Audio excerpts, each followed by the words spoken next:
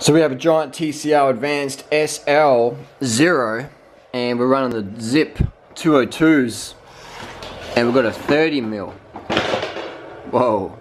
Challenge Eroica 30mm 260 TPI. TPI means threads per inch. So 700 by 30, so 30 is the width. So it's a fat tire.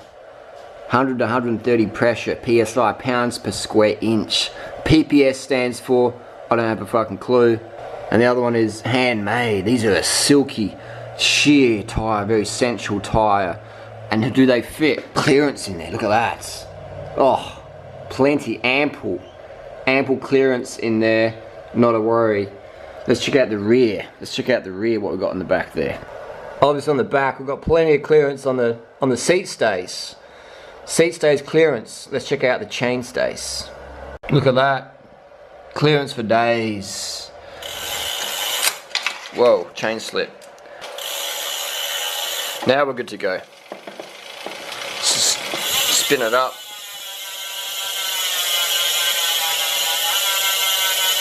That 202 free hub body, that's humming like your mum was last night, and that's good clearance. That is good clearance. Look at that, not a worry. And the comfort wise, I mean that defused seat post works a treat.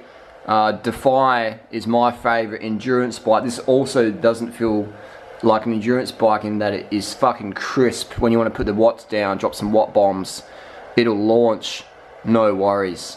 So lightweight bike. You don't want to eat meat pies and iced coffee because they make you fat.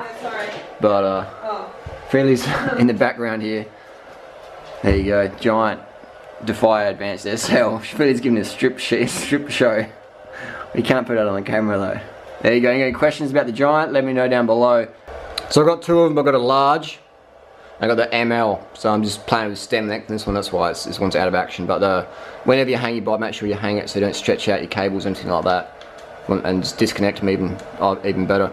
I've got Cannondale, I've got Trek, I've got Bamboo, two Cannondales, I've got a few Giants behind me as well. I've got some Specialized outside. Everyone makes good bikes, but when it comes to the endurance bike, in my opinion, the best endurance bike on the market at the moment is the Giant Defy series. The geometry is really good, the clearance is awesome. Obviously, whatever bikes, the best bike is the one you're fucking riding now. But if you're in the market and into long epic rides, then the Defys, man, fucking really hard to beat. This is the Giant Defy Advanced SL0. It almost could be called the slow, but it's not slow, it's very fast. It's about 8,000 quid if you're in the UK. Got the bicycle Editor's Choice 2015. But again, these reviews don't really mean too much because you're not too sure who's getting kickbacks. But which is fair enough as industry, but they are definitely good bikes. The female equivalent is called the Avail. The Avail. So the Defy is more for your taller rider.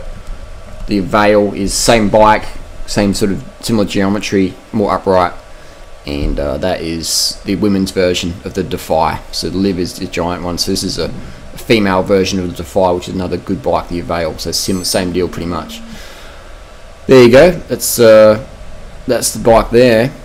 Not a bad little rig, but a lot of endurance bikes are a bit more sort of sloppy.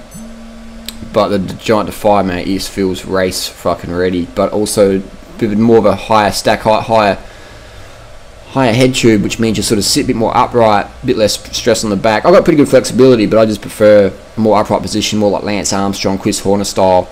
The distance between your tip of your saddle and that line there, it's basically the saddle to bar height drops, not that much on the Defy compared to other bikes like a Propel, TCR, etc. Obviously you can slam your stem and put it up whatevers, but the Defy is just a bike built for long epic shit, Everesting, etc.